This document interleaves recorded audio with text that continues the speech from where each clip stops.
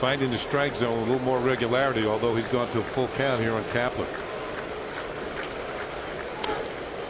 That one's popped up. Shallow right. Going to be a tough play. Sliding is Swisher. He can't make the play. Kapler's going for two. Here's the throw. He's going to be out by plenty. He had no chance. I guess he figured with 2 outs he could take a chance. But Swisher had him by about 15 feet. A good throw by Nick Swisher. He made the dive, kept it in front of him. Could not believe that Kapler was going that easily through to Jeter.